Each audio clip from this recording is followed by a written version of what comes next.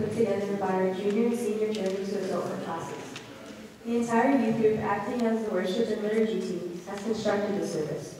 Our theme this year was self and sexuality. The readings for today's service are taken from the Message, the Bible in contemporary language. And the music has been selected by the group, with assistance from our music director, Dr. Katona, and are based on these lessons. This service is a tribute to our classmates, Jordan Bailey, Brett Fury, and Sarah Smyers, who are celebrities today. At this service, Jordan, Brett, and Sarah celebrate their next step on the journey to adulthood as young men and a woman with their Rite service, presented by the entire J2A. All of our J2A class knows they would not have made it to this special day without the light of Jesus shining through them and the love and support of their families. We invite the congregation to join with us in this, our 18th Rite 13 service celebration.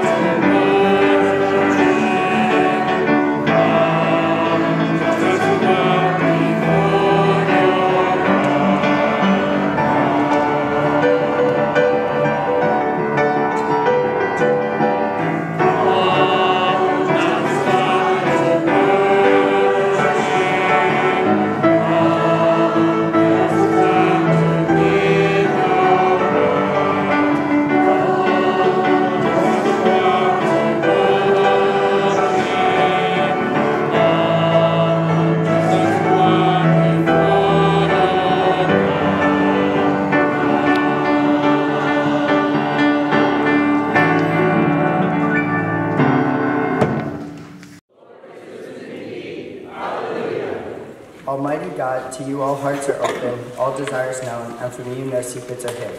Cleanse the thoughts of our hearts by the inspiration of your Holy Spirit, that we may perfectly love you and worthily magnify your holy name, through Christ our Lord. Amen.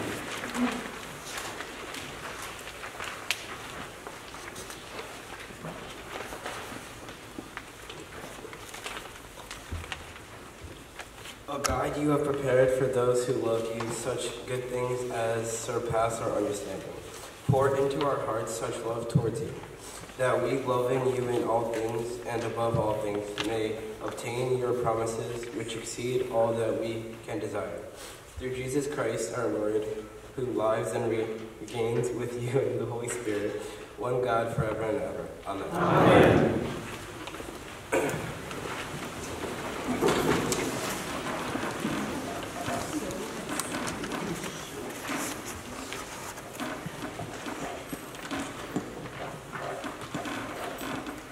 A reading from Paul's letter to the Romans. If you preach, just preach God's message, nothing else. If you help, just help. Don't take over. If you teach, stick to your teaching. If you give encouraging guidance, be careful that you don't get bossy. If you're put in charge, don't manipulate. If you're called to give aid to people in distress, keep your eyes open and be quick to respond. If you work with the disadvantaged, don't let yourself get irritated with them or depressed by them. Keep a smile on your face. Love from the center of who you are. Don't fake it. Run for dear life from evil. Hold on for dear life to good. Be good friends who love deeply. Practice playing second fiddle. Don't burn out. Keep yourselves fueled and aflame. Be alert servants of the Master, cheerfully expectant. Don't quit in hard times. Pray all the harder. Help needy Christians. Be inventive in hospitality. The word of the Lord. Thanks be to God.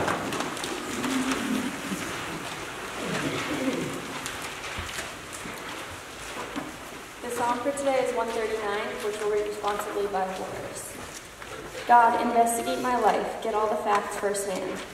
I am available to you, even from a distance, know what I'm thinking. You know when I leave and when I get back. I'm never out of your sight. You know everything I want to say before I start our first sentence. I look behind me and you're there, then up ahead and you're there too. Your reassuring presence coming and going. This is too much, too wonderful. I can't take it all in. Is there any place I can go to avoid your spirit, to be out of your sight? If I climb to the sky, you're there. If I go underground, you're there. If I flew on morning's wings to the far western horizon, You find me in a minute. You're already there waiting. then I said to myself, oh, he even sees me in the dark. At night, I'm immersed in the light. It's a fact, darkness is dark to you. Night and day, darkness and light, they're all the same to you. Oh yes, you shaped me first inside, then out. You formed me in my mother's womb. I thank you, my God, you're breathtaking. Body and soul, and my marvelously made. I worship in adoration. What a creation. You know me inside and out. You know every bone in my body. You know exactly how I was made, bit by bit, how I was sculpted from nothing to something. Like an open book, you watched me grow from conception to birth. All the stages of my life were spread out before you. The days of my life all prepared before I even lived one day.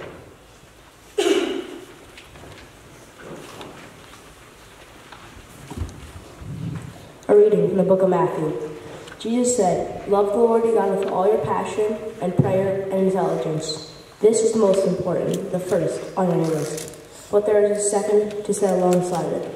Love others as well as you love yourself. These two commands are pegs. Everything in God's law, the prophets hang true. The word of the Lord.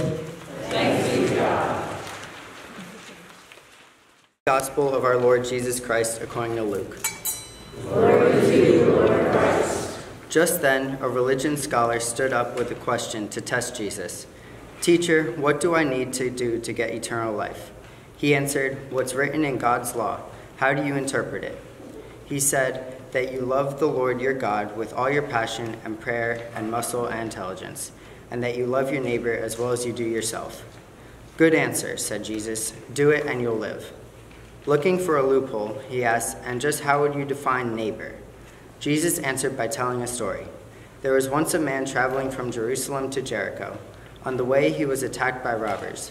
They took his clothes, beat him up, and went off, leaving him half dead. Luckily, a priest was on his way down the same road, but when he saw him, he angled across to the other side. Then a Levite religious man showed up. He also avoided the injured man. A Samaritan traveling the road came on him. When he saw the man's condition, his heart went out to him. He gave him first aid, disinfecting and bandaging his wounds. Then he lifted him onto his donkey, led him to an inn, and made him comfortable. In the morning, he took out 2 silver coins and gave them to the innkeeper, saying, take good care of him. If it costs any more, put it on my bill. I'll pay you on my way back. What do you think? Which of the 3 became a neighbor to the man attacked by robbers? The one who treated him kindly, the religion scholar responded. Jesus said, go and do the same. The Gospel of the Lord. Praise to you, Lord Christ. In the name of God, the Father, and the Holy Spirit. Amen.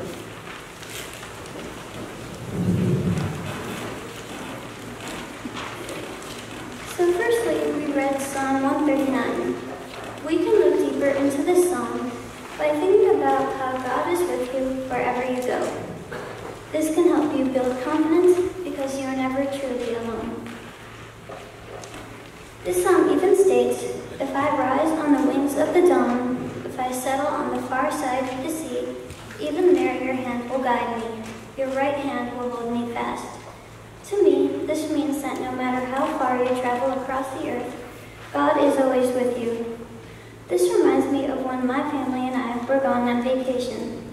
We were only going to Florida, but I was a little bit nervous. All of my life, I've only lived in New Jersey. It is very familiar and comfortable to me because Florida was not as comfortable to me because they have different rules, and sometimes I tend to get worried and scared over nothing. But my family was with me, and God was with me. This helped me feel more at home because I was with the people whom I loved, and God was guiding me every step of the way. This applies to all of you as well. No matter where you go, God will be with you, so there is no need to feel scared or alone. Small or large changes in our lives can cause us to feel overwhelmed and alone, such as going to a new school, getting a new job, getting married, having a baby, or moving to a new home. Or sometimes something completely unexpected happens. We can find peace in these somewhat overwhelming situations by keeping in mind that God is with us, and He brings joy and light with Him. When I was in 5th grade, my teachers were telling me about middle school. When they were telling me about it, I got scared. I was scared of the assignments I would get home from every subject. I was scared of going to a new school because I wasn't used to it.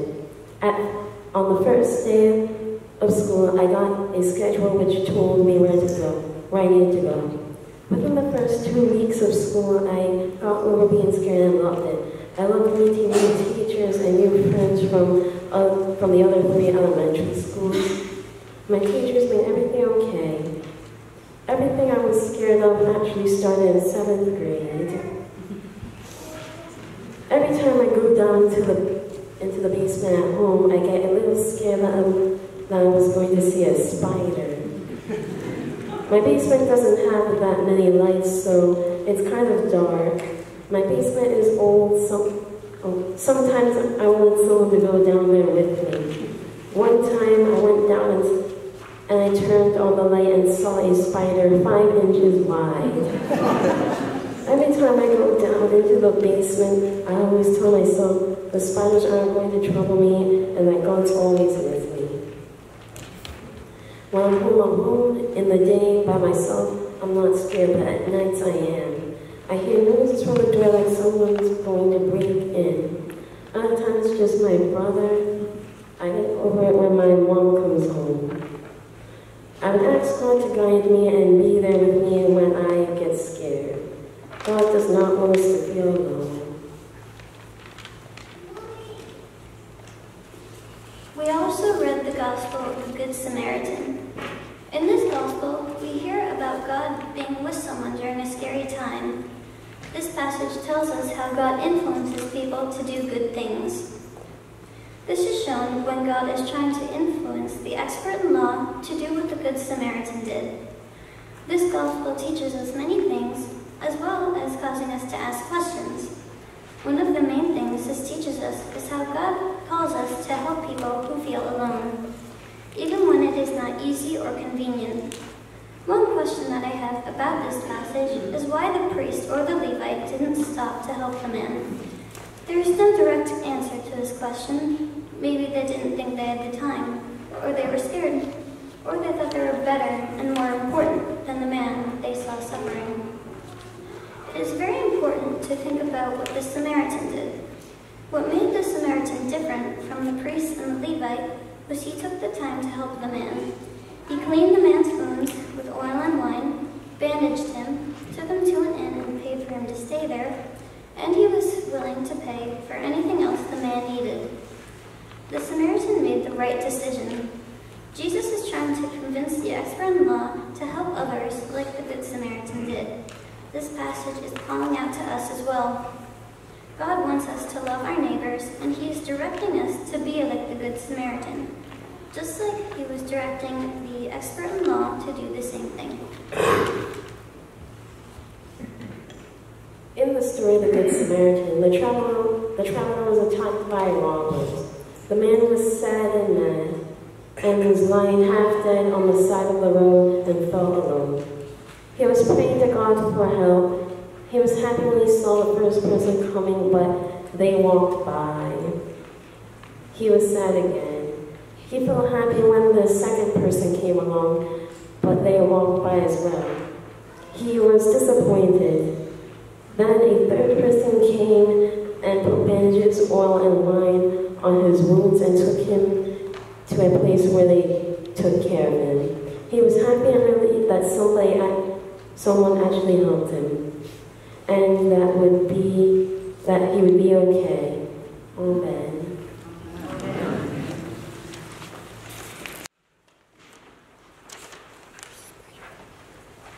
Do you reaffirm your renunciation of evil and renew your commitment to Jesus Christ? I do. Do you believe in God the Father? I believe in God the Father Almighty, creator of heaven and earth. Do you believe in Jesus Christ, the Son of God? I believe in Jesus Christ, his only Son, our Lord. He was conceived by the power of the Holy Spirit and born of the Virgin Mary. He suffered under Pontius Pilate, was crucified, died, and was buried. He descended to the dead. On the third day he rose again. He ascended into heaven, and is seated at the right hand of the Father. He will come again to judge the living and dead. Do you believe in God the Holy Spirit? I believe in the Holy Spirit, the Holy Catholic Church, the communion of saints, the forgiveness of sins, the resurrection of the body, and the life everlasting. Will you continue in the apostles' teaching and fellowship, in the breaking of bread, and in the prayers? I will with God's help. Will you persevere in resisting evil, and whenever you fall into sin, repent and return to the Lord? I will with God's help. Will you proclaim by word and example the good news of God in Christ? I will with God's help. Will you seek and serve Christ in all persons, loving your neighbor as yourself? I will with God's help. Will you strive for justice and peace among all people and respect the dignity of every human being? I will with God's help. May Almighty God, the Father of our Lord Jesus Christ, who has given us a new birth by water and the Holy Spirit, and bestowed upon us the forgiveness of sins, keep us in eternal life by his grace in Christ Jesus our Lord. Amen. Jordan Bailey, Brett Fury, and Sarah Smyers, who this day moves from childhood to adulthood. Dear people of God, the transformation from childhood to adulthood marks one of God's great gifts. Today we celebrate the gift of adulthood with Jordan, Brett, and Sarah. By the grace of God, you have all lived through the pains and joys of childhood and have grown strong. Now, as men and a woman, it is given to you to share God's power of creation. Human beings, because they are made in God's image, are the only creatures on earth who can choose how to use their creative power. Not only to create new life, but also to shape the world according to God's purpose. God calls us to use this gift to build and not destroy. Jordan, Brett, and Sarah, are you aware of God's gift to you and the responsibility to use it wisely? I am. Let us now join with these young persons in reciting Psalm 139. The congregation is asked to repeat the antiphon. Why don't you guys come together, the three of you in the front with one of the bulletins, and the deacon has the microphone.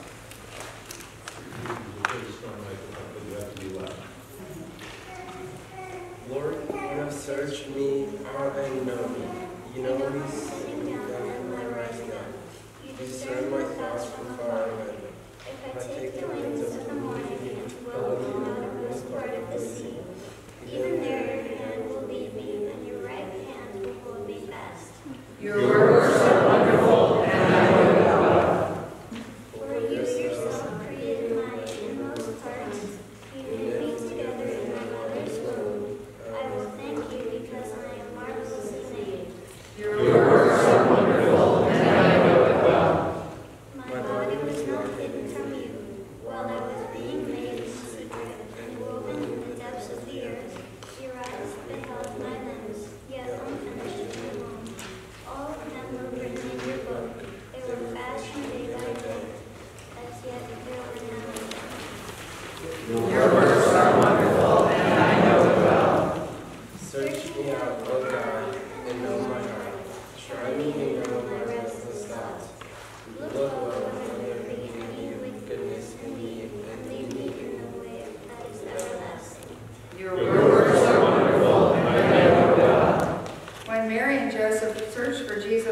found him in the temple talking with the elders, they realized he was a child no longer. So these parents stand watching their sons and daughter grow beyond childhood. Let us pray for them. Oh God, bless Winsome, Richard, Jim, Dawn, Tracy, and Dan, the parents of these young men and women. Rejoice with them as their daughters become women and their sons become men. Strengthen them that they may support their sons and daughters as they begin the journey to adulthood. Uphold these parents by your Spirit, that they may comfort their children, although they can neither walk the road for them nor shield them from pain. Carry them all safely through this journey, so that one day they may stand together as adults and friends, a joy and comfort to each other all the days of their lives. Amen. Dear friends of Jordan, Brett, and Sarah, as they move beyond the circle of their family, they will need loyal friends. Will you stand by them, knowing that there may be times when your support means more than any other? We will do that.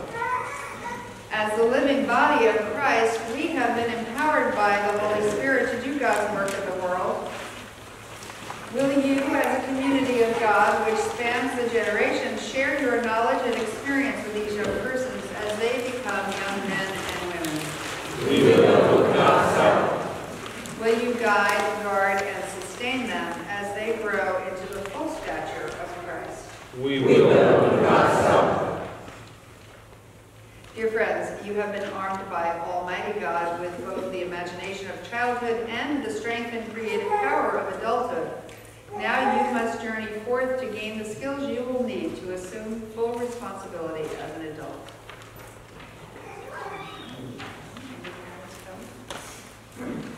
Yeah, it says you kneel. You must kneel.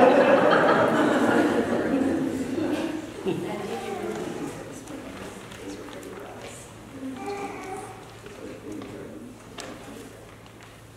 Pretty good. Okay. So we're going to start over here with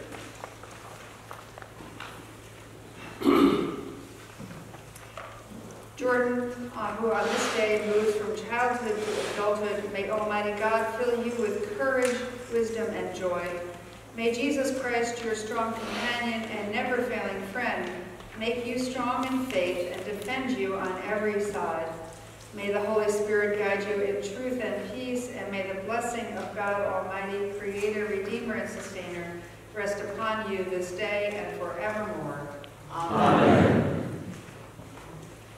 Brett, who on this day moves from childhood to adulthood, may Almighty God fill you with courage, wisdom, and joy. May Jesus Christ, your strong companion and never-failing friend, make you strong in faith and defend you on every side. May the Holy Spirit guide you in truth and peace, and may the blessing of God Almighty, Creator, Redeemer, and Sustainer rest upon you this day and forevermore. Amen. Sarah, who on this day moves from childhood to adulthood, may Almighty God fill you with courage, wisdom, and joy. May Jesus Christ, your strong companion and never-failing friend, make you strong in faith and defend you on every side. May the Holy Spirit guide you in truth and peace, and may the blessing of God Almighty, Creator, Redeemer, and Sustainer rest upon you this day and forevermore. Amen. You guys turn around and everybody's going to clap for you.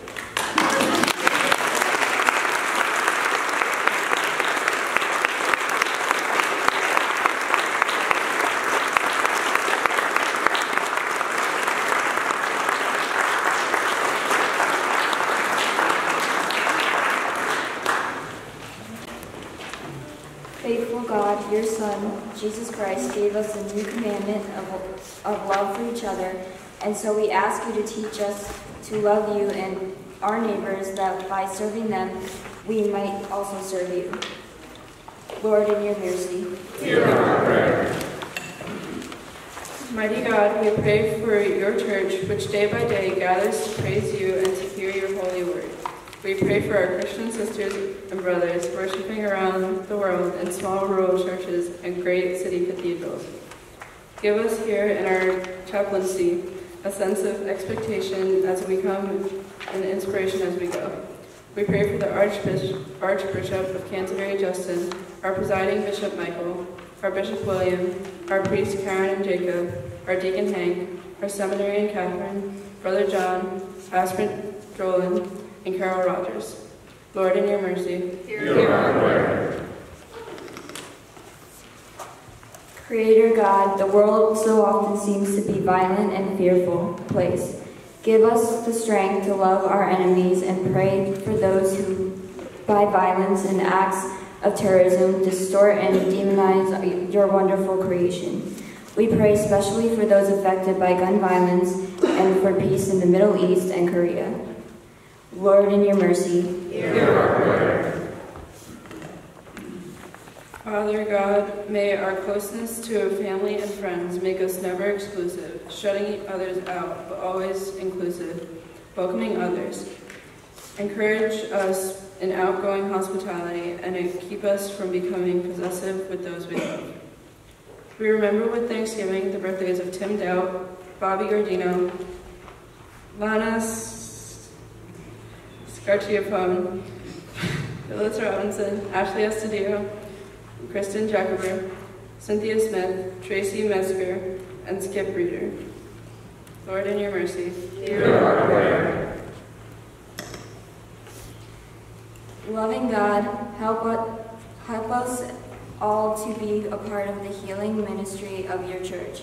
Encourage us to constantly pray for those who we know who are suffering in body, mind, or spirit. Deepen our love for our neighbors, especially those who are weak. Help us to console the sorrowful and give hope to the dying.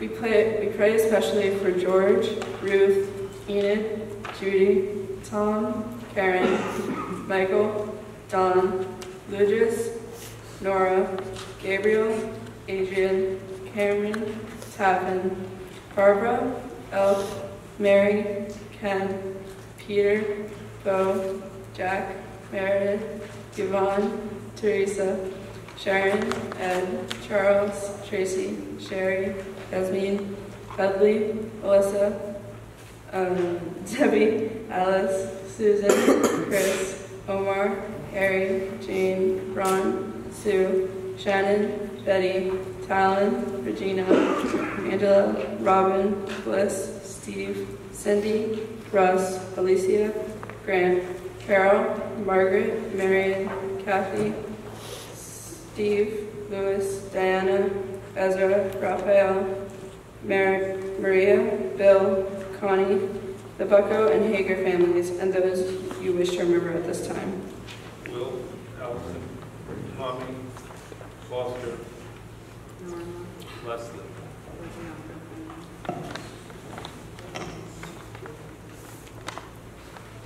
We pray also for those in the armed forces, all the first responders, and all those who work for justice and peace, especially James, Donald, Carol, Joseph, Dave, Gregory, James, Sam, Corbin, Michael, Ken, Trevor, and Grace. Lord, in your mercy, hear our prayer. Merciful God, your love reaches beyond the grave. At the end of our days on earth, be with us, and with those we love, and with those whom we love, and have gone before us. We pray now for those who have recently died. Give to the departed the perfect joy of your eternal love, and to those bereaved by their passing the consolation of your perfect love.